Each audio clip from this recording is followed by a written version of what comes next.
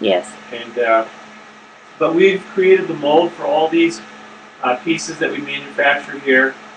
And what's really cool about this particular handle is designed for different type of user. Some people like to use their fingertip, and they're more pulling like this. And this gives you a really comfortable way to not only hold it with your thumb, but your middle finger here, resting to the point on this handle, right in that area. And that gives you really good control for pulling off your fingertip.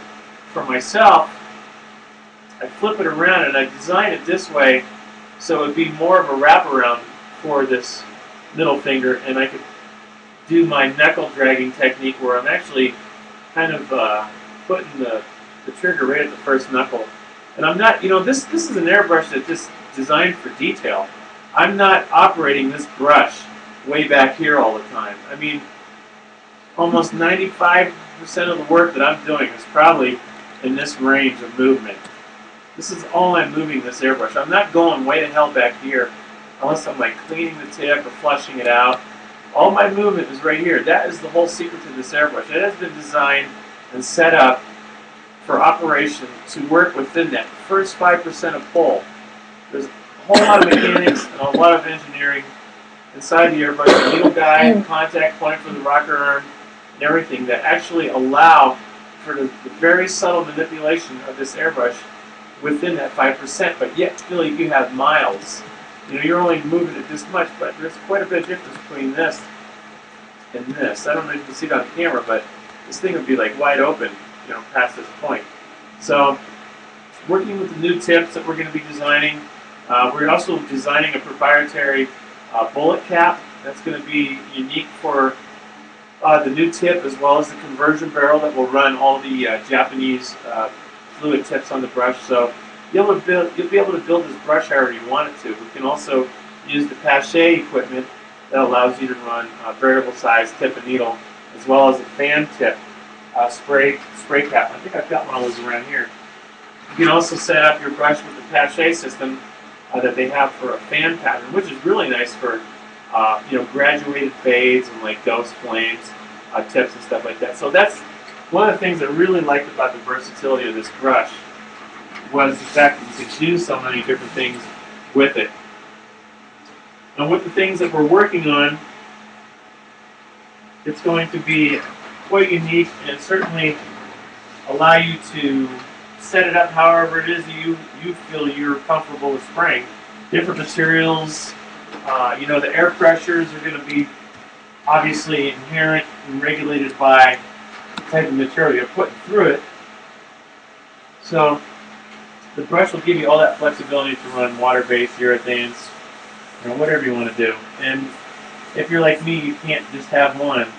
So I think I've got like 3 of them set up right now I'm operating with the same function, except for one of them. One of them has it set up with a wider tip and brush, a needle, just for a larger application. And I use that quite a bit for swashes and areas where I want to get through quickly and try to get the coverage that I want. But right now, this brush is just set up just for detail. I mean, I am barely moving this brush when I do what I do. You can see that my finger looks like it's moving, but I'm probably only pulling the needle back a couple hundredths of a thousandth of an inch at a time when I'm doing this.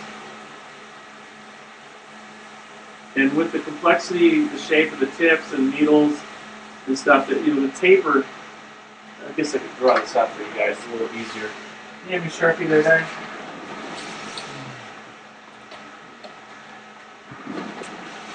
Understanding the mechanics of the airbrush, I'll draw it right here on this mask. So you've got this taper on this needle, and then you get your fluid tip that's kind of like wrapped around it. The inner edge is like this, inner edge is like that, and the outer is like that. So your contact point allows this to seat somewhere back in here. So if this needle is pushed forward, the diameter here is going to meet the diameter there. So we're talking, depending on the degree of taper, we're talking only maybe 5 degrees. I haven't done the actual geometry of math, what the distance is to open this up, say, 0.1, whatever the difference between the fluid tip and the needle would be. But at that point in time, when you've got that much distance, let's say that this distance between here, the sum of equals the diameter of the needle, you're getting quite a bit of flow. What you're looking at, from my part, is I'm airbrushing, creating all this dimension where this gap, this distance between the opening between the needle and the fluid cap are considerably smaller. And the control range that I'm dealing with, you know, very little bit of lateral movement on the airbrush needle. And that's the way I designed it. I didn't design this airbrush to go out and blast a whole ton of color on a t-shirt. It is designed for primarily detail work, which hopefully you guys have been able to see from my work that the brush is more than capable. But I don't want this to be an advertisement for the brush. I just, you know, want to enjoy painting. Maybe more of an advertisement for Old Tub. But you can see what the brush is doing, and I certainly appreciate the questions and the opportunity to answer any of them. Well, we have another one waiting in the wings. What's that? We have another question in the wings. Uh-oh. Justin was talking about, he noticed that it was lighter. And I said we did measure it, and it was 5 grams lighter.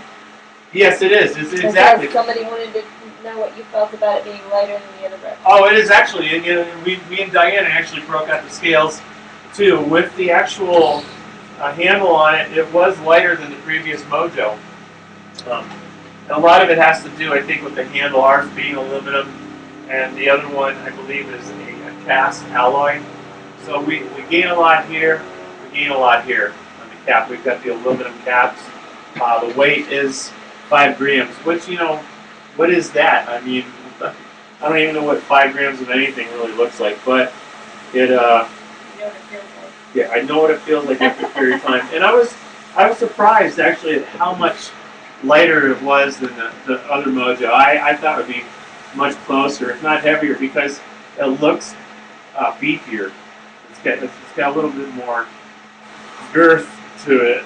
Oh boy. Oh boy. Yeah, right.